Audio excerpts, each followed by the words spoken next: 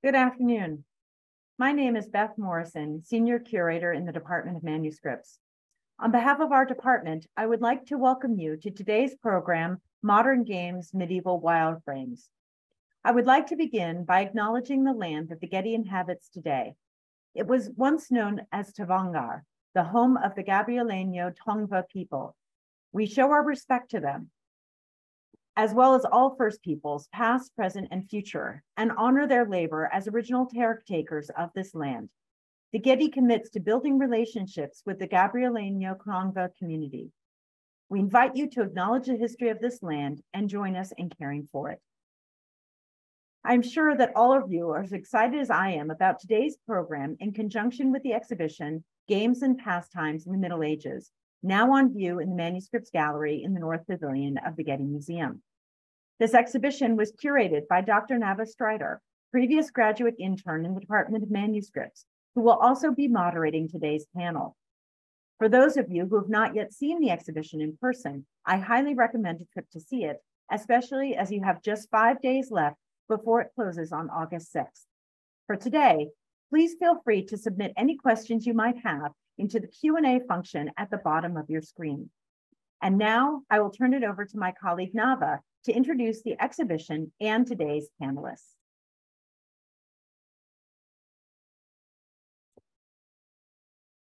Hi, thank you so much, Beth. And thank you, of course, to the Getty and especially to the Public Programs Department for pulling together this really cool panel.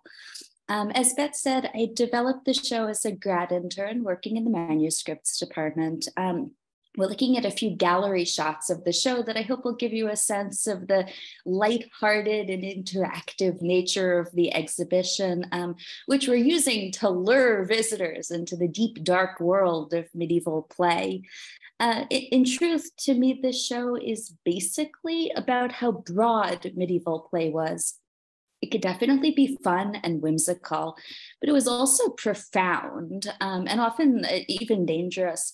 So what I'm going to do is I'm going to take us through a few images, and I'm going to talk really specifically about how we can read them visually as commentaries on medieval play. I hope that this is going to get us thinking about how games and pictures of games can give us insight into a broader culture.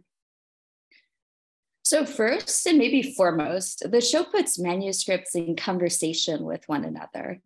Both of these paintings show chess, which developed in Asia, but became a really hot pastime in medieval Europe. At the top, we see a diagram from a literal 14th century chess manual with instructions on different plays and strategies.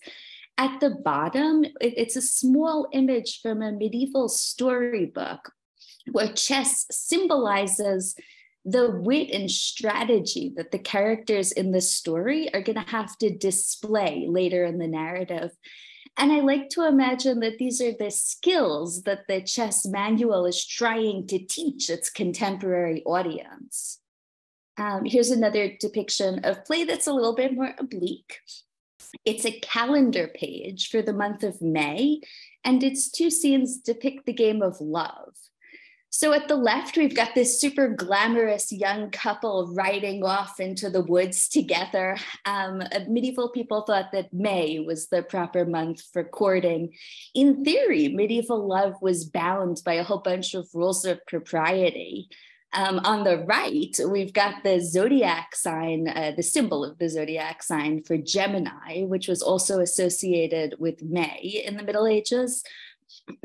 It's very conventional imagery, and the twins are sort of frequently nude, but I like to think that the artist of this scene really knew what they were doing, placing one young blonde couple riding off together into the woods right next to another young blonde, stark naked, wildly embracing couple in essentially the same woods. What I'm getting at is that half of the fun of the show, half of the fun of these images is thinking about how play was rendered in the Middle Ages, especially at what gets suggested or elided or just left implicit.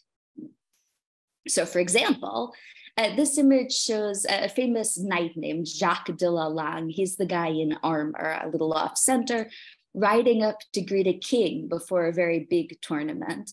And at first glance, this looks like a super chaotic scene. There's all these colors and textures and all these diagonal lines going all over the place.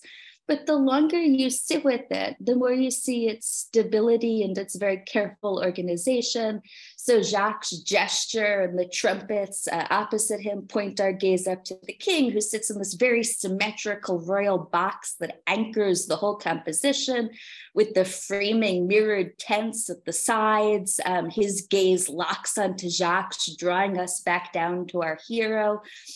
The whole thing is underlain by this real sense of order and stability, and it's framed by this illusionistic gold frame that really contains the figures.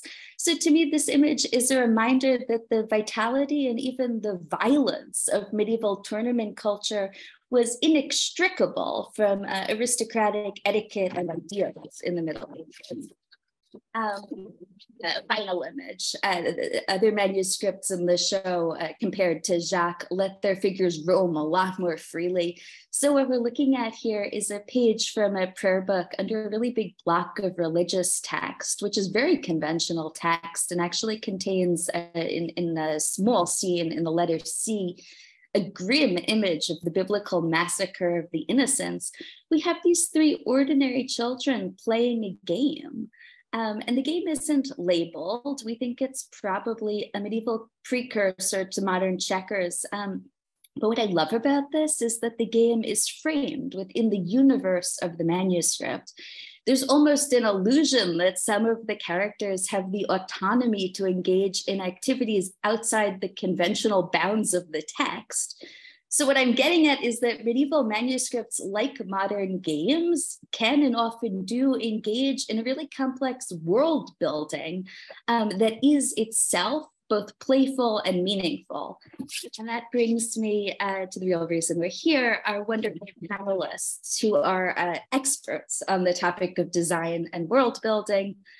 First, we're going to hear from Dr. Alf Siegert, who's an English professor at the University of Utah and the creator of several fabulous medievalizing board games, including Illumination on the Road to Canterbury. Next, Dorota Halicka, art director at Yaza Games, will talk about the beautiful and wonderfully silly digital combat game, Inkulinati, which draws imagery very concretely from medieval manuscripts. And finally, Hannah Kennedy from Obsidian Entertainment will tell us about her work as the art director of the adventure role-playing game Pentiment, which is set in an early modern Europe that is complete with incredibly well-researched and gorgeous settings and sort of narrative details. And then we're all going to come back together for what I hope will be a lively and chill panel discussion. So thank you very much. And I'm going to turn the little green speaking box over to Dr. Siegert. Thank you so much, Nava. It's a pleasure to be here. So yeah, I'm Dr. Alf Siegert at the University of Utah. Today, I'm here in my capacities as a board game designer. Let me share my screen so we can take a look at the board games I want to talk about. Okay, I trust that that is working. Someone let me know if it isn't. Among the 12 games that I've designed, I have a couple of them that are set in the Middle Ages. The Road to Canterbury, which first came out about a decade ago, and Illumination, which came out about 2 or 3 years ago. And so what got this all started, if I can get my computer to cooperate, was this image right here. This is a painting by Hieronymus Bosch dating from around 1500, and it's called The 7 Deadly Sins and the 4 Last Things. And this was painted on wood, and it was described in the image that I saw as a tabletop. I don't know if that's accurate or not, but when I saw the words tabletop and then saw this image, I thought, this is a game board. I really wanted to make a game out of this because you have like 4 nice areas here. You have the deathbed, you have the Last Judgment, you've got hell, you've got heaven, but then around the center here where Christ is watching all like a big eyeball, you have the 7 deadly sins. You've got wrath down at the bottom, you have envy, then you have greed, you have gluttony, you have Let's see, what is this one right here? That would be idleness or sloth. We have extravagance or lust or luxury. They all kind of bled into each other. It's a conversation of its own. Lots of discussion on Board Game Geek about that. And then pride. And I thought how much fun it would be to have a game where you are maybe tempting someone to commit the deadly sins, for example. Well, I was at the same time teaching a class on intellectual traditions, and among the many texts we were looking at was the Canterbury Tales by Geoffrey Chaucer, which many of you already know is a 14th century series of stories about pilgrims all going on pilgrimage to Canterbury. And they're telling very funny, very bawdy stories to each other as they go along. This is an image from the Ellesmere manuscript from the early 15th century. And the game that ultimately came out of all this would use all of the artwork from the Ellesmere combined with art from Hieronymus Bosch, a sort of unholy combination I'm a big fan of here. So that's Geoffrey Chaucer shown up there. And the character or the pilgrim who interested me the most is this one. This is the pardoner. And the pardoner was someone who would dispense relics and pardons to make pilgrims feel good about their spiritual journeys, not just the journey on the ground. Because the pardoner, he's a self-professed charlatan in the text of the Canterbury Tales. In his prologue, he admits that he's dealing phony things, but his goal is to make as much money as possible by selling pardons as a way, not exactly to forgive sins, but to allow people to reduce the amount of time they have to spend working off the debt that they've incurred from committing sins in life. So it reduced the amount of time they spent in purgatory. So this ultimately is what the game looked like. We have the 7 deadly sins all separated out in little spaces here. This is the parson, not the pardoner, denouncing a particular sin. These cubes mark the different sins that you are tempting pilgrims to commit. And the pilgrims show up here, here, and here, and they will change as the game goes along here. But they're all taken straight from the Canterbury Tales. They each have their own pet sin. And in the game, your goal is to tempt them to commit sins, because you have to actually keep yourself in business, not just by forgiving sins, but by tempting pilgrims to commit the very sins that you turn around to forgive them of. But the catch is these are the 7 deadly sins, so your customer base starts to die off as you do this. So it's a really interesting interplay of events.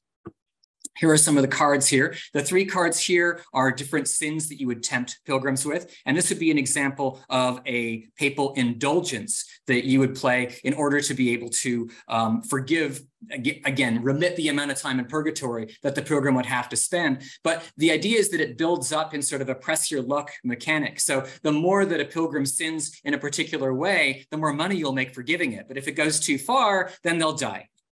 All right, the second game here is called Illumination. This one is based on illuminated manuscripts, and that's going to be the thread that I think that connects all the different games that we're looking at today. The art style you'll notice here is a mix of more static medieval. These are pretty much straight, this one and this one, straight representations from medieval manuscripts like the Croy Book of Hours, etc. But others are much more modern. This was sort of a compromise. Jake Tomashow, really great artist, among other things, is a graffiti artist who lives in Tasmania, last I checked. What he did is he gave a sense of movement to images that would otherwise be static, because we don't have the benefits of animation like a video game would. And so in the game, you are a reverent and an irreverent monk duking it out on the pages of an illuminated manuscript with different archetypal characters. So you have knights versus dragons, you have demons versus angels, and then the eternal struggle of dogs versus squirrels. And then monks and rabbits, which I'm sure much can be said about dogs and rabbits. I'm sure Nava and others will comment on that, and I think Dorota especially will have something to say.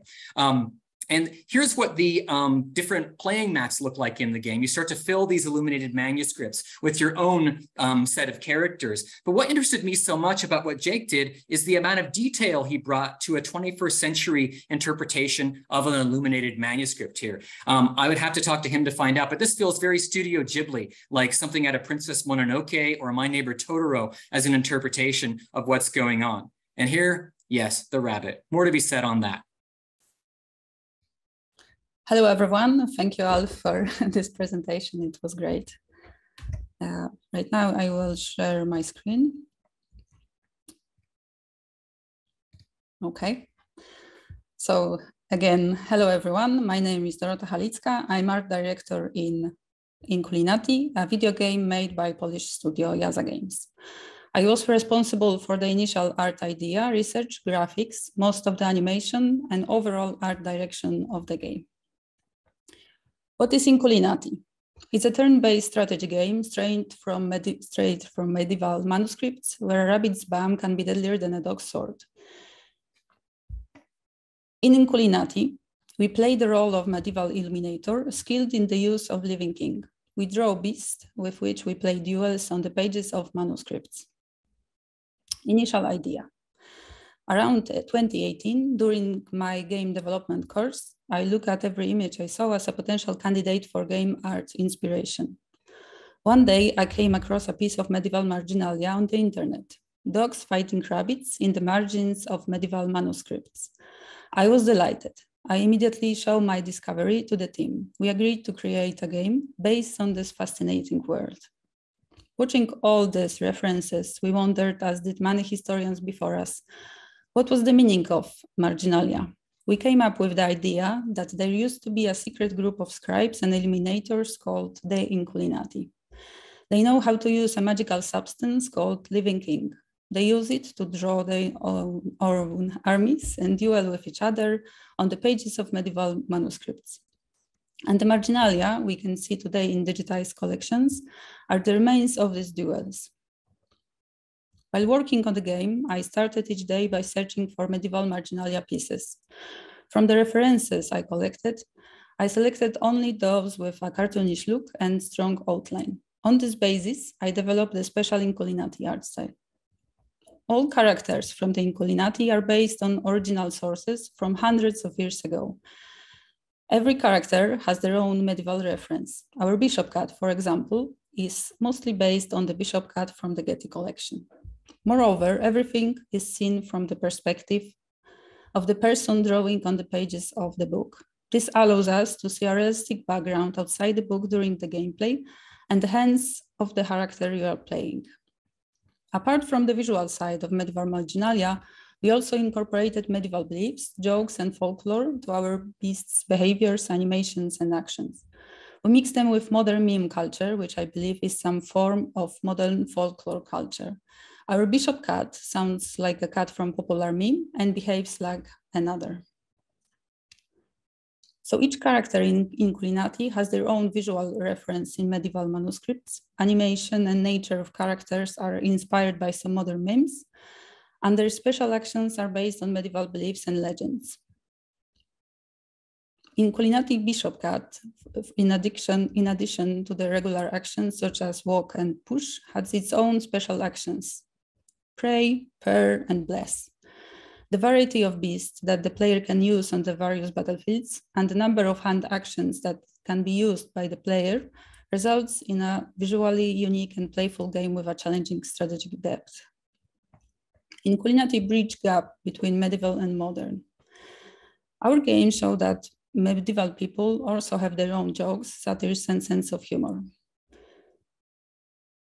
Inkulinati allows some people, especially the younger generation, to discover medieval marginalia and progress in this topic. Thank you. Right now, I would like to invite Hannah. But at the first, I need to, sorry, I need to, great. Hi. Thank you, everyone. I'm Hannah Kennedy, art director on Pentiment, which was released last year by Obsidian Entertainment. So Pentiment is a narrative adventure game that is set in 16th century Bavaria, where you follow journeyman artist Andreas Mahler as he lives and works alongside the monks, townspeople, and the peasants of Tassing, and is eventually drawn into a series of murders and scandals within the community. The game is set in a time where the world was transitioning from hand-illuminated manuscripts to print media. And this was really important to our story, so we wanted the look of the game to reflect this. This setting and this time period was something that our game director, Josh Sawyer, was really personally passionate about. And lots of members of the team brought their own passions, either for myself with printmaking and kind of history in a general sense. And so we wanted the art style and all of the features that we brought to the game to be as supportive to that setting as we could. So yeah, this exploration of the art style being something that was supportive narratively to the goals of the story, and also to be accessible and interesting to a modern audience of video games, was kind of the greater challenge and interesting part of the role that I got to play in this project.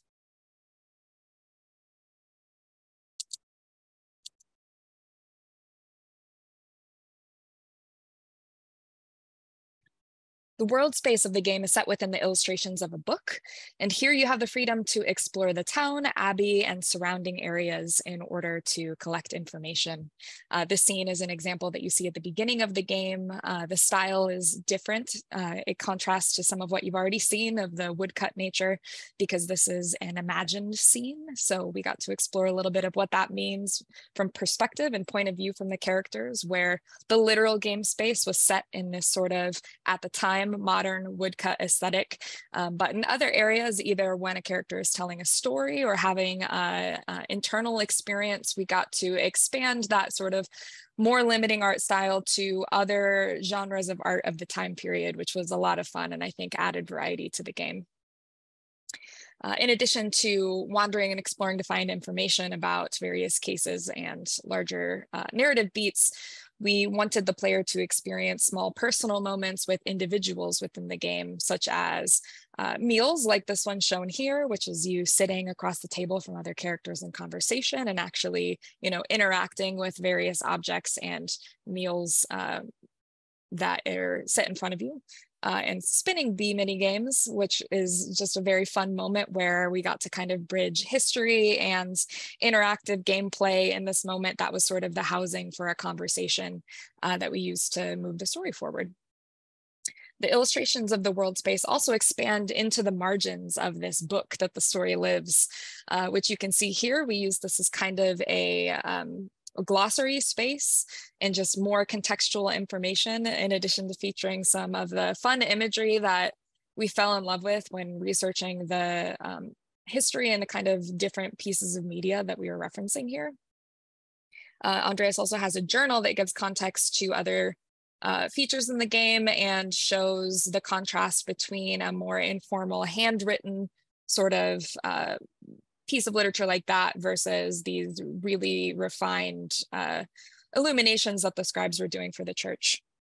The goals of this were also to allow the player to feel more like they were personally discovering the story themselves, like it was in their hands, and show a variety of different types of art from the time period. And this is an example of a marginalia piece that we included in the intro of the game. That is one of the ones that was shared earlier within the Getty collection. And on that, I would love to return to our other panelists and have us all join the conversation moving forward. Hi, Hello. Thank you so much. I am nerding out hard. I can't tell you how many times I laughed with delight during those presentations.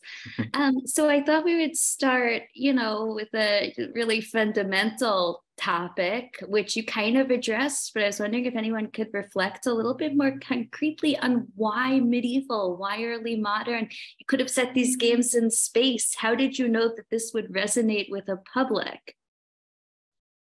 Does anyone want to get us started on it? I can jump in for this one. We chose a very specific sort of time period within this historical range where it was this transition space between a topic, in our case, the art and the structure of books being done in a certain way for a long time and then transitioning to a new one. And in that space, I feel like there's a lot of really interesting social aspects that resonate with modern people that come up. There's tension of sort of the societal pressures, the contrast of different types of people that are shown. And there's just a lot of interesting content that comes up in a space where a society is transitioning from one large movement to another. So in addition to this just being a time period that our game director and narrative director really personally enjoyed, that particular slice of where it landed was done for that reason, so that those topics we felt were very sort of universal topics that anyone could relate to because they're still very relevant in society today. I think in the case of my games, I like making games with villains in them. I have a game called Bridge Troll, where instead of playing travelers trying to cross a bridge, you play the troll and you eat the travelers or you extort them.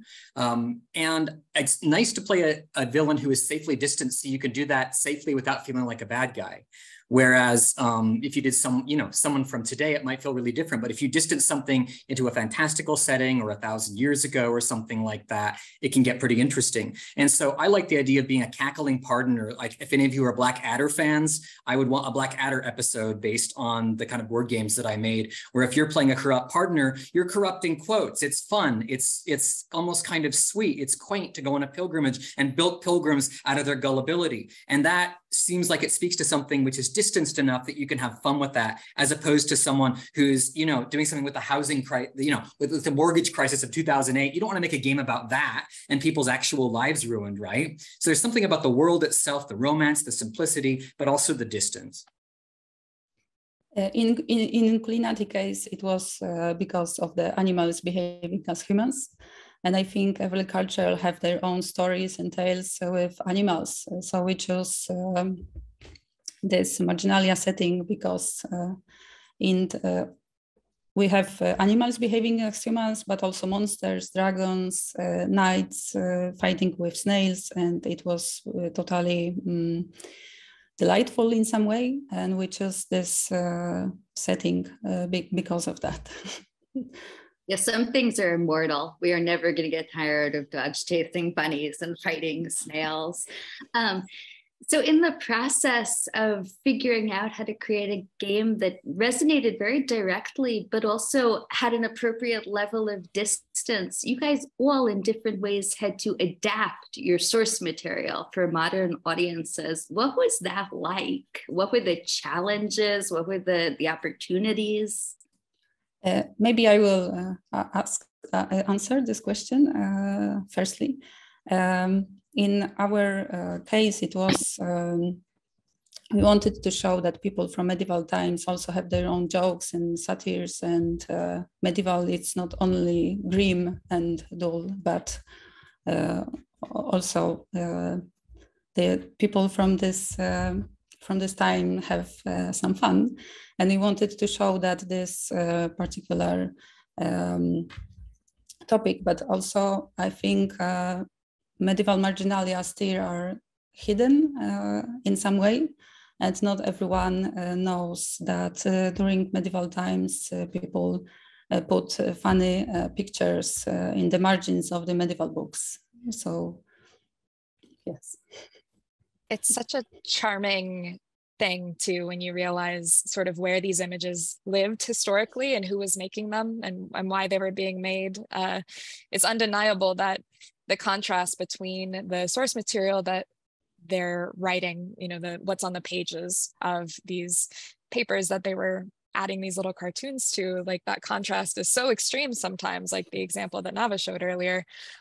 They had to have just been doing it for fun. That personally delighted them. And that was something that in doing research was really exciting to me.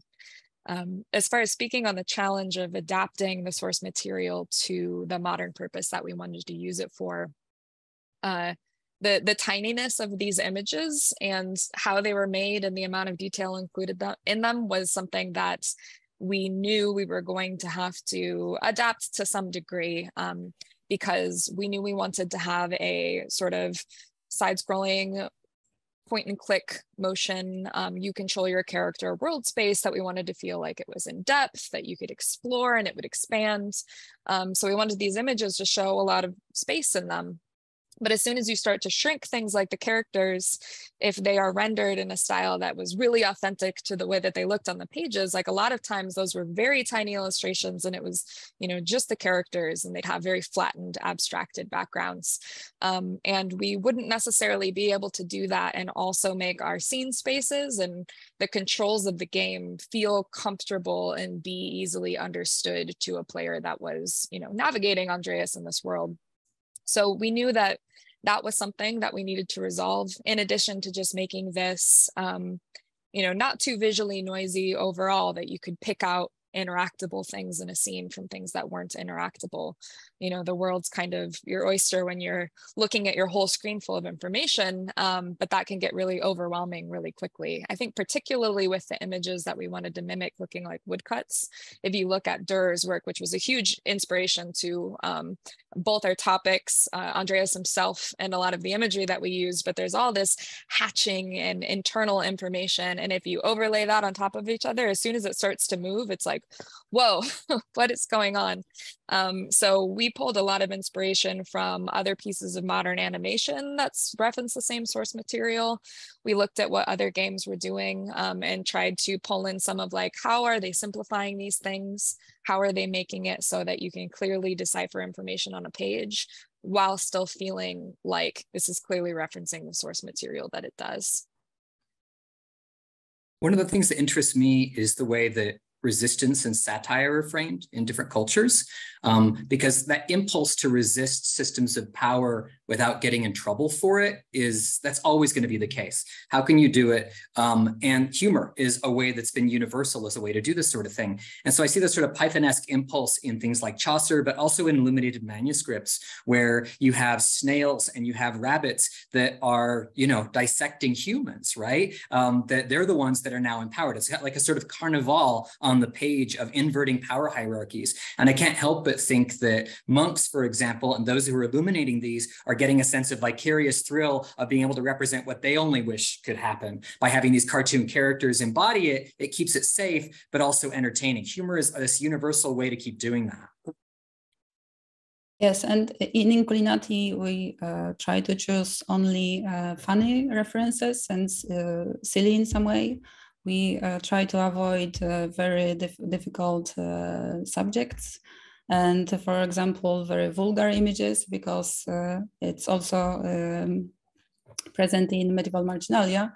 And because of that, because we tried to focus only on silliness and playfulness, our game Inkulinati is accessible for a broader audience in some way, I think.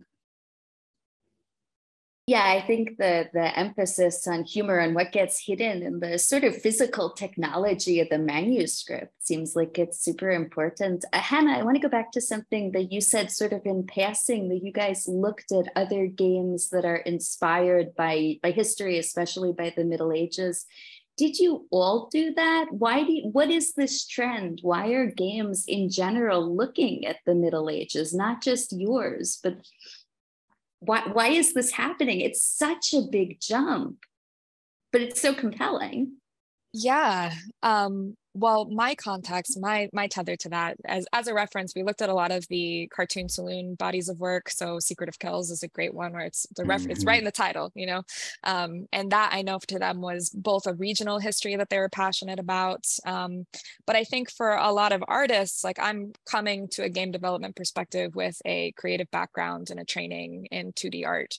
And so you look at the spectrum of history of art and how it was made, and there's just slices of it that are particularly interesting to you. And I think the bridge between modern animations, which is something that pulls in a lot of modern artists, it's a medium that's really exciting right now. It's one of the things that is most compelling to me looking at the modern art that's being made. But the precursor to that really early was, you know, comics and cartooning. And then earlier than that was these storytelling images on pages. Like these are kind of the source root of all of those modern practices today, tracing back, and something that we share with a lot of other ones mutually, because it did bridge out into modern illustration, modern animation, modern game making. So I think from the creative perspective, that's something that lots of different genres of people on the teams that are making them share those passions. It was interesting when we talked to our advertising group that was working with us to create our initial launch trailer, and they're coming from a graphic design marketing perspective. And when we mentioned that, like, this is a game about print, they were like, yes, because they had that same sort of history passions that brought them to their careers as well. So I think that was something that when you see it popping up in lots of different storytelling, modern creative media, that's one of the things is not just for the audience, but for the people on the teams making the things, they all kind of share that own personal passion for that source material. We're going to have a minute. Sorry, Alf, at the end to look at the questions in the chats. But I just noticed Edward Elliott asked, do you foresee game design being recognized as a fine art form, especially in the museum setting? And it just seems so germane to your response. Like you're actually like coming from arts or literature backgrounds and creating a form of art that's super under-recognized in the fine arts world. Is that the sort of connective tissue, that it's just a continuation? I think for the people involved, that's part of it.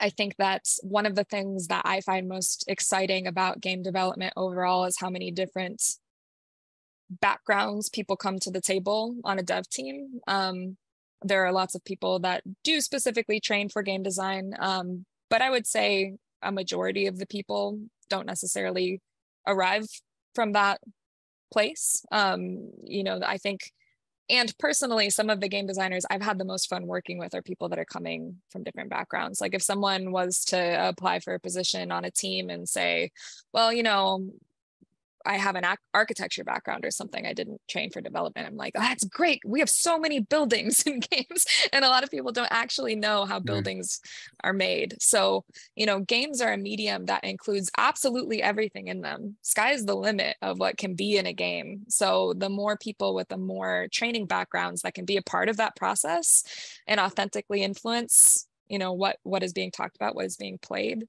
I think you get more interesting and more potentially experimental games made that way. I was going to give a more lowbrow response because I games are art, and there's no question about that. But I think it's no coincidence that 1974 was the year that Dungeons and Dragons and Monty Python and the Holy Grail came out. And the geeks have grown up. We're now making things, right? The Dungeons and Dragons movie, thankfully a really good one this time, just came out, right? And the fact that games like Dark Souls, all the different fantasy games, etc., I think that this has become a ubiquitous language now for games, for popular culture. And I can't see a game like Pentiment having come out 10 years ago. I just feel like there had to be something that made this so appealing that people wanted to dig in and do a game that has world building, which is really, really outstanding. I almost feel like they needed Dark Souls first to be given a fantasy world that has diegetic storytelling, right? Storytelling that comes out by examining the artifacts, examining the architecture, etc., and then being given a game that really dives into actual history like Pentiment, that now we're ready for that. That in a sense, the geeks have grown up and are now ready to do games as art. Yeah. Speak for yourself. I also think that because of changes from the technological side, it's, for example, for me, was possible to flipping through the pages of digitized manuscripts. And only because of that, I think my research was possible in some way. And I think because of these changes, people are know more about history and about art and about, for example, marginalia because of the public domain and digitized manuscripts. And you spoke in your introduction about meme culture as a type of folklore and medieval manuscript memes. I mean, maybe in a really rarefied section of society 100 years ago, but it didn't really hit the sort of popular zeitgeist until fairly recently. I'd love to hear more about how memes are folklore and how that becomes a game. I think it's because of some weird abstract tradition. I think it's totally abstract, because one guy put a video with himself singing some song, for example, and people from the internet chose to match it with appearance of the frog. And before of that, right now, every Wednesday, people on the internet put images with frog. So I think maybe people in the maybe not right now, but maybe in the future, have some kind of studies of these topics. I think too, like, in the parallel is really interesting about how cartooning and these images from this historical setting, you know, sometimes they were added like in the margins for enjoyment from the scribe that was making them, like a personal pleasure from them, but also there was a contrast between a large part of the population that could read the text at all versus, you know, people that couldn't read. And so the images are then what is being used to communicate with the largest amount of people that can be at the time. And I think that parallel with memes is interestingly similar. Not that memes are for people that can't enjoy other types of content, but it's immediate, you know, and with the internet and with all the formats that people are consuming content, it is fast. It is really catches your emotional hooks really quickly and really effectively, and they're just the same in that way. Like, honestly, I get so endeared by, and some of my favorite pieces of art are ones that you know, in history, are ones that were very obviously done to be funny in some capacity, because they're still funny. Like, that still just holds true today, and that's so like genuinely beautiful to me. Yeah, it's so important to remember that people were ridiculous 1,000 years ago. I love the idea of, you know, memes as sort of a form of agency, that you get this like received core of an image or a text or something, then you're allowed to change it, which is sort of what you guys are doing. When you make games that are based really concretely in history. So I'd love to hear more about how you use medieval stories, medieval narratives in your games. How do you decide whose story you want to tell, and who you want people to inhabit as they're playing your games? So in Inkulinati, we chose funny side of medieval manuscripts, and we want to make a game which is funny and playful, but also have a strategic depth. And we try to use the most, for example, dogs and rabbits, but creatures who appears more, who appears in the manuscripts. Okay. Yeah. I think that's for a game like Pentiment and what we were trying to do with the story, especially coming from a studio that frequently makes RPGs, which people often kind of expect to be provided with a blank slate character they get to create whoever they want with.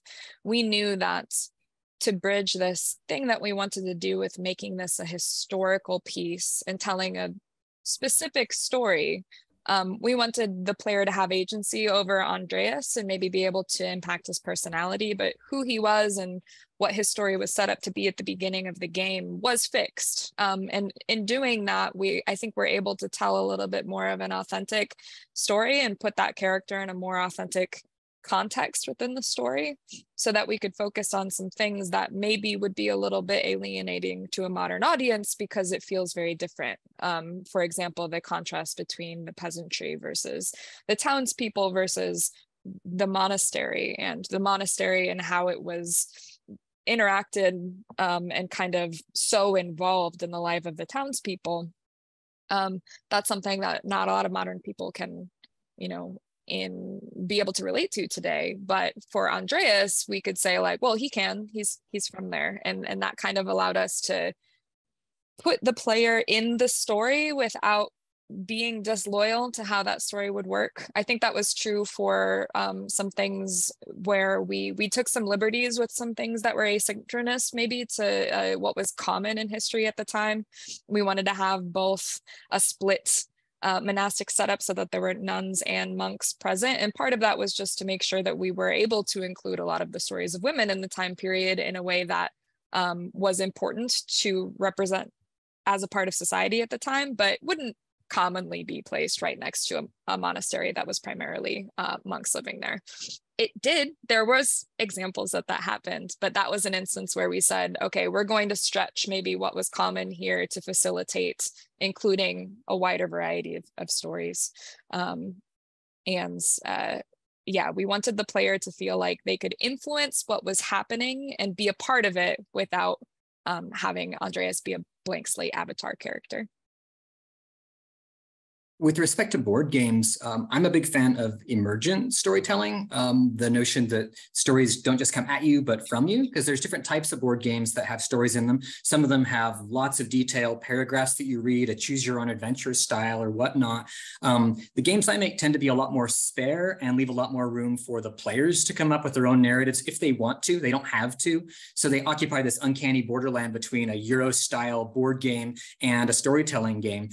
With the latest edition of the Road to Canterbury, for example, each of the pilgrims has snippets of text from the Middle English attached to them. So you can, you could role play if you wanted to, how you're exploiting their weaknesses to tempt them to commit particular sins, etc., as you go on this pilgrimage. And I think there's a real value to emergent storytelling because it gives so much room for individual players to put on a performance. I mean, making a game is a really strange thing because you're creating something with so much potential to be different no matter who's playing. And this is one of the reasons I like games that have a lot of openness, because if they're overly scripted as a board game, it can feel rehearsed. You've done this 1,000 times before or whatnot. I wanted to just shout out, I totally agree, Hannah, with what you were saying about the value of a character with very strong traits as opposed to the blank slate character. It made absolute sense in this case that you are enabling their journey more than you are actually expressing your individual self. And I think we need more of that in games. I really, really like that. It definitely helped in a narrative setting specifically. I think not all games that's necessary to have an engaging story, but for one that we wanted to tie in personal player experience and history, we definitely felt that was a strong addition to that. And you guys all have kind of a God's eye view of games. Like I've studied play and looked at a lot of pictures of play, but I've never designed a game. I assume you guys have also all played a lot of games. What's the difference in designing a game? Is it a form of play? How conscious are these choices as you're working through them? For me, some kind of play was searching through the manuscripts and trying to find great reference. So I think this topic was some kind of play for me personally. Oh, go ahead, Hannah, sorry. Oh, I was just going to say, in my experience with games and people that make them, in general, they have to be excited about and having fun with the game. You won't know if it's landing with other people. And inversely, like, if there is something that you find fun, I believe there's an audience for it out there somewhere. There are players that would also enjoy it because it's a thing that is play to you. So in all the cases that I think there have been games that turned out really well, I think people on those teams do experience their own play and their own joy from the thing that they're making. And that comes through and makes the game all that much better.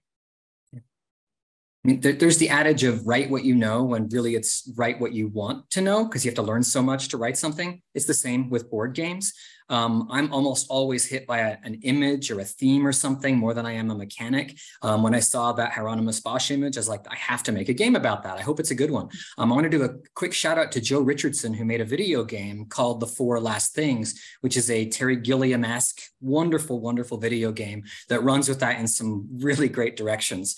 But with respect to games as play, it's a great question because I think it is definitely a kind of play. I'd much rather spend my time embarrassingly designing rather than playing, I think, at this point. But there's the adage of follow the fun.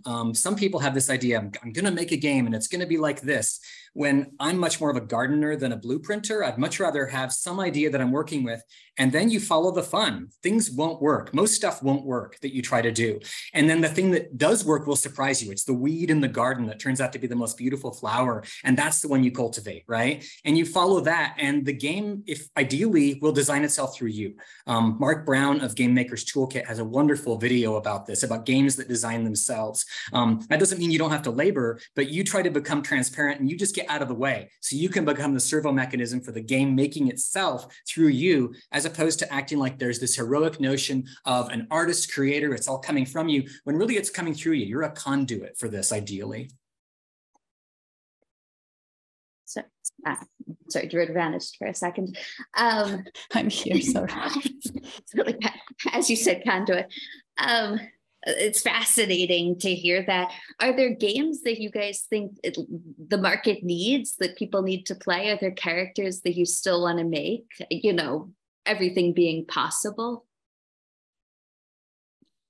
I am personally excited to see any sort of a game that I haven't seen in certain ways before, just because when there is a new game that is a really unusual or unexpected theme, when I see that, it is indicative to me that there's someone that's really excited about that theme that's making that game. And there are so many games, and it is relatively so accessible to publish games these days that why bother making ones unless you're really excited about what it is that you're telling. Like, it is a socially shared experience. It is a narrative experience, which is innately social. Like, this is something that you want to bring to share with other people in some way. So yeah, the games I get the most excited about anymore are ones that are pushing what people expect a game to be, maybe take a new topic, explore things like just topics that are not within the genres that you expect out of board games or out of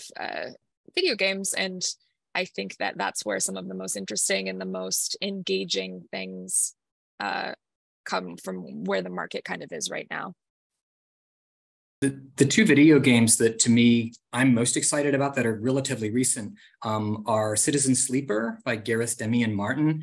Talk about a name to follow. Their work is astonishing. It's taking narrative and games in such a great direction, and that seems to be doing very well. But also the game Wildermyth. If you haven't played Wildermyth, it is a wonderful role-playing game. It's a computer game in that you don't just play by the standard rules. It's narrative-centered. So when you have a character who's about to die, you don't drink a bunch of potions. You don't save and then back up and restart. You let your character die or be dismembered or whatnot, or have a final blast of glory as they go down. And who knows if their children will carry on with the adventure next. You live through generation after generation in the game, and it's really centered on characters building relationships, as opposed to this sort of standard model of hack and slash role playing. And so I'm really excited to see where that's going, because that is procedurally generated, crossed with a bunch of pre-curated narratives to create a really satisfying experience. Yeah, that's Wildermyth. Another thing I find exciting about Wildermyth, particularly that is unusual, that you don't often see with games of different structures, is that they make their tools that they use to construct these modules that they're telling stories with them very public. So they give it to the players to essentially like, hey, here's everything we use to create the content we put into the game. You can make your own now. And that engagement, like that relationship with the players and allowing them to be a part of like modding and making their own adaptations of the game, I think is super exciting. It sounds like a totally revolutionary moment, which is really cool, and especially with the advent of VR and more AIs. I see that we are unfortunately coming closer to time, but fortunately, we have tons of really cool questions in the Q&A. So I thought that we could just step back and I'd run through some of the ones that are most relevant to the conversation.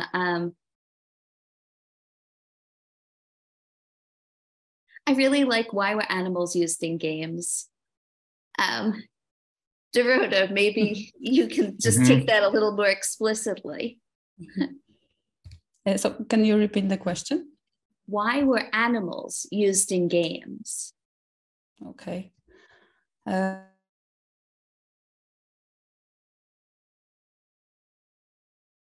Okay, I don't know how to. I don't know if I understand correctly this question. Yeah, I think used in games or chosen as the source material for like why were animals selected at the margins. Oh, thank you, Hannah. Thank you, Hannah. I think all culture have their stories with animals, and I think people like to see themselves in animals somehow, and probably it's easier telling some stories or making jokes from the another person with picture of animal, I think. So it's some universal theme, and people are doing this all the time and in all region, in all periods in time. So I think we are doing the same all the time in history. And I think it's great because animals behaving as humans are great fun, and they're instantly silly sometimes. And it's I like jokes, especially during COVID, for example. It was great to work on a game who is silly on silly game and playful, because times were hard, and because of our game we felt better, I think, in our office, and if we are not in the office we still felt better because of our topic and graphics, for example. It was for example, I need to sometimes I need to make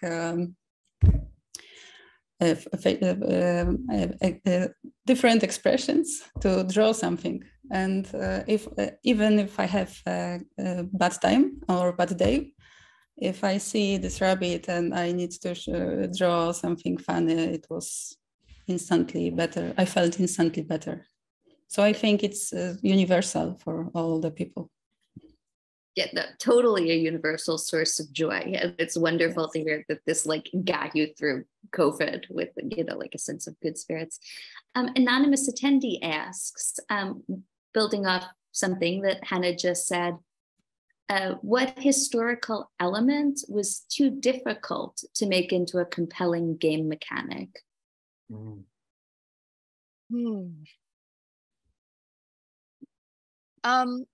Well, I'll say it's something, this example is something that we did end up ultimately including, but we simplified a lot because of the challenges that it presented. So one thing we wanted to show was the contrast of how modern society thinks about time and how people then thought about time, and featured the canonical hours, the monastic hours, and the way that those kind of break it down. So in the final game, there is a time wheel that shows these chunks of times and their names and how they worked. They were kind of equivalents of generally about 3-hour blocks of times. And, you know, people weren't using clocks then. So that was a big difference.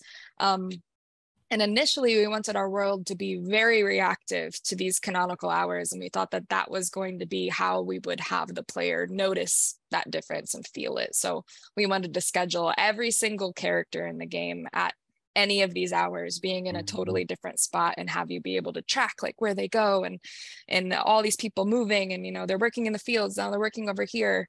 But we just realized at a certain point with the size, we thought it was more valuable for the story that we wanted to tell to be able to include a wider number of characters than to have this really intricate system of scheduling where they move all over the place. For our team size and the tools that we had, and for the player experience, that just started to bog things down. So we reduced that feature a lot and made it basically just how the clock was displayed, because ultimately it just didn't serve the goals that we thought. But I do think that was an interesting challenge. The reason why that was challenging was just because that's such a different way of thinking about time than modern people do. Very much. Shoshana Seidman asks, how do you think these types of games will fare in the virtual reality VR avenue? If at all, or just theoretically, how might they fare? How might they transform?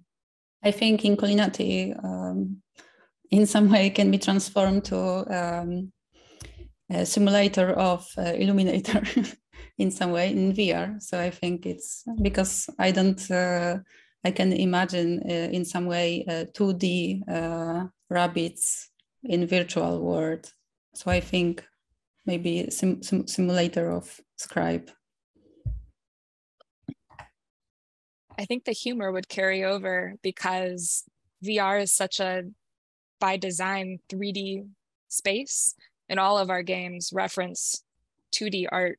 So like how that would transfer and be shown in that world is definitely something interesting to think about. It would be, you know, kind of paper cutty or, yeah, so wild possibilities. Might be nightmare fodder also. Could be. Those things are very close sometimes. Yeah. Erica Wangsgard asks, are there any simple educational board games / medieval games geared towards young children or beginners like me? I can propose a game called Waterworks.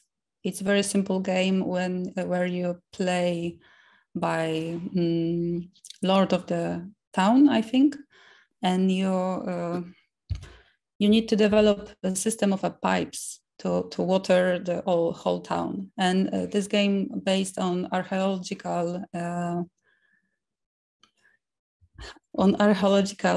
research in some way. So I think it's maybe not so simple because it's a card game, but I think it's great. It's pixel art and have a great knowledge of medieval times. Yeah. I think Carcassonne would be another good one along those lines. I'm taking notes. And this one is for Troll Holla 2 coming out anytime soon. Thank you. That's a very kind question. Yeah, Troll Holla, for the vast majority of people who don't know what that is it's based on a Muppet Show sketch, actually, of Viking pigs that were looting and plundering, and I changed them into trolls. And so it was the sequel to Bridge Trolls, so it would be the third in a trology. Trology, I didn't know that was the word. But I'll have to work on that. Yep, thank you. I particularly like this one, and I apologize that we're not going to get through all of the questions. Some of them have been sort of covered in the discussion, but there's a lot of them.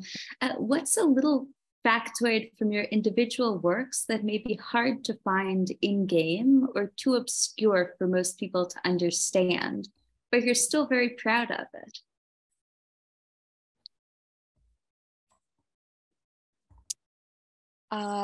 One very small thing. It's a joy finding people online discovering little things that you maybe didn't think people would discover.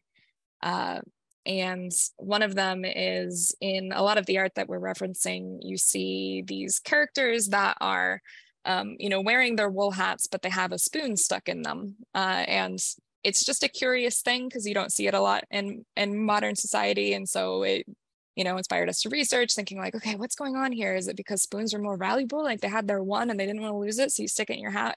But just spoon hat character became very iconic. We'd reference the spoon hat guy all the time. So we had to put one in the game. And when we were having some critiques on the character design of that person initially, you know, the game director was like, I don't think the spoon's big enough. I think the spoon could be more dramatic. We want people to notice the spoon. So we revised it a couple times. This character's name is Carl, but as the acts progress and you see Carl in different states as the time jumps happen, the spoon in his hat continues to get a little bit bigger in each act as a nod to that request from our director, which I really personally enjoy.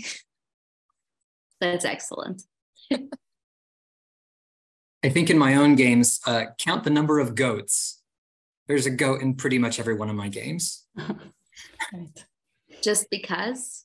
No, it began with Bridge Troll, which had the 3 billy goats gruff. And then Troll Hollow followed that, where you want to loot and plunder, but you do not want to get a goat on your boat because they're the ones who cause the trouble. But then after that, they sort of made their way into almost every game after that. It happens.